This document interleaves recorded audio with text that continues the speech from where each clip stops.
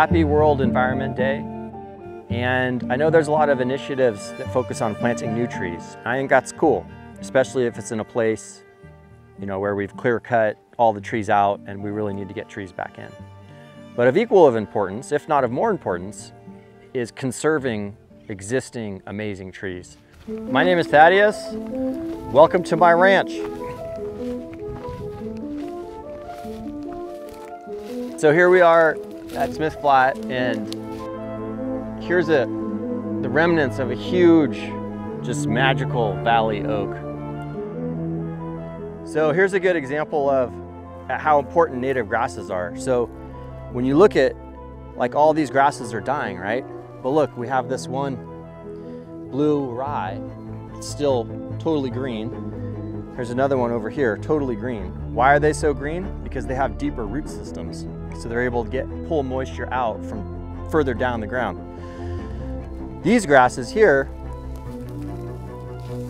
they just have these really, really shallow root systems. That's all that they have for roots.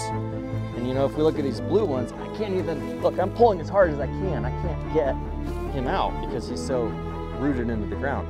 This is what grasses used to be 100 years ago or 200 years ago, before the European grasses kind of came and took over. And so imagine this valley oak. Underneath this valley oak, we have some remnants of them, but it was just solid blue, blue rye, purple needlegrass, deep-rooted plants that stayed green for a lot longer.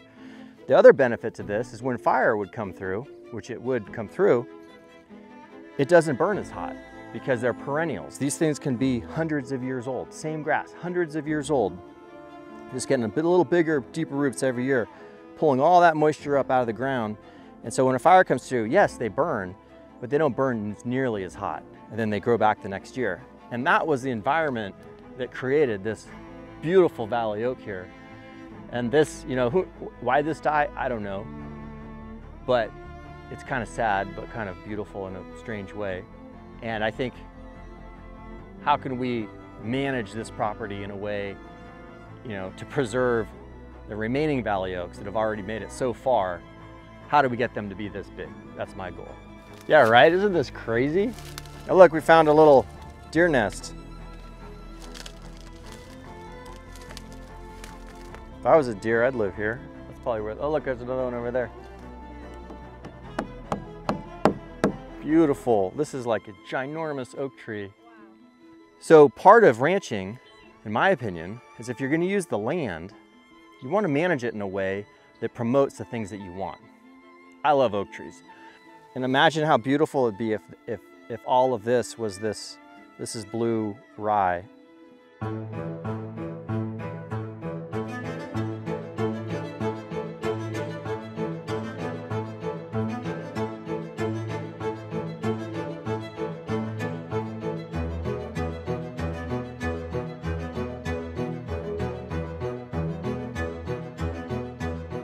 Okay, so here we are at Smith Flat Ranch, and you'll notice there's a lot of dead trees. And so there was a fire that came through here a few years ago.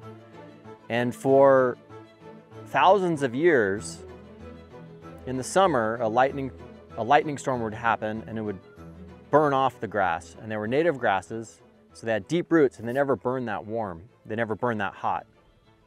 And then when we started farming and ranching and getting good at putting out fires in the 50s and 60s, we completely changed the ecosystem, and there was just a lot of stuff that grew. So we had grasses that would dry, like these are gonna dry and get really hot when they burn. But more importantly, we had a lot of shrubs and stuff that would never get knocked back by fire on a routine basis.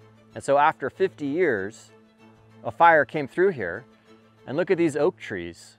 This is an oak tree, this was an oak tree, these guys were oak trees, and they'd probably lasted hundreds of years, but they couldn't make it through this fire because it just got too hot. So when you see all these areas, in particular, this kind of stuff, which is manzanita, and this is a really, really hot wood. Like when it catches on fire, it burns, like kerosene. And so there's just so much stuff in here that it was too hot, and that's why the oak trees died. And when you look behind us, we're gonna cruise over here. This is an example of what should happen. So here we have these oak trees, and we have a lot of grass, and still, granted, the grass is not native, much of it. But you can see where the oak trees have some space, right in here, oak trees had some space, fire came through here. There just wasn't anything hot enough to kill these oak trees. Look at, they're all living. But even when you just look over at this little section, these trees that are really close together, if there was a normal fire, that wouldn't have, if we burned routinely, this would have been thinned out naturally. If you look at this manzanita, right? This got pretty hot. And so this little pocket of trees died. And you look down there, there's a lot of dead oak trees. There's another part of the ranch where there's some beautiful old valley oaks that we're gonna go look at. And I hope that we could, get the funds that we need to clean up around those and plant the native grasses under them and make sure that they're in a situation to make it through the next fire.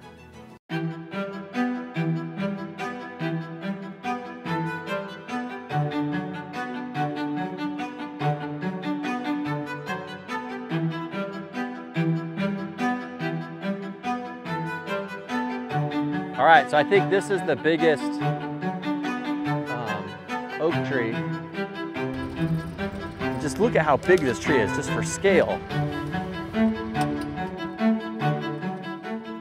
Look at how high up the flames got. You can see that burnt up there. It got pretty hot. It made it, but I think we should create a scenario where when the next fire comes through, this oak tree's got a 100% chance of making it.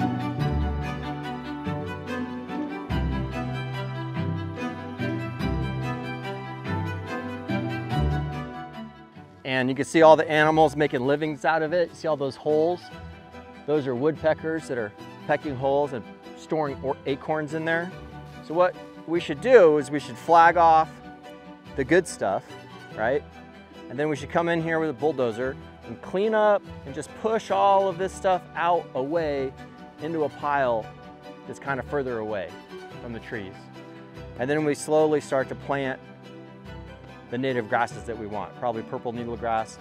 If we do that, then we're gonna end up with an environment for the next fire, which might be in my lifetime, might be in my kid's lifetime, but another fire is going to come through here. And we're just gonna set this amazing creature up for success to live hopefully another 100 for hundreds of more years. I mean, just look at this thing. Like if you just, so whatever was under here burned really hot and it went up there. But we go to the other side where we saw those native grasses and it looks way better. It didn't get, the flames did not get all the way up into the canopy. So it's a real thing that we can fix. Planting a new tree here doesn't help us as much as if we could preserve the existence of this amazing tree by cleaning all this up, because it's going to take hundreds and hundreds of years to replace this. So let's take an effort and a moment now to conserve it.